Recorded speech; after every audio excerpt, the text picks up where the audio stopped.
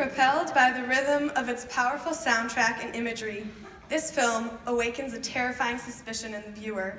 Without resorting to simple accusations of guilt, it confronts us with an explosive issue which our society has so far been unable to resolve. The finely differentiated characterizations inspire profound empathy for the protagonists and the situations they face.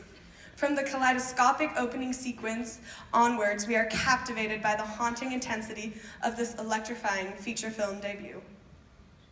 Der Gläserne Bär für den besten Langfilm geht an den britischen Film. The Crystal Bear for the best feature film goes to the British feature film. Butterfly Kisses by Rafael. Let's go.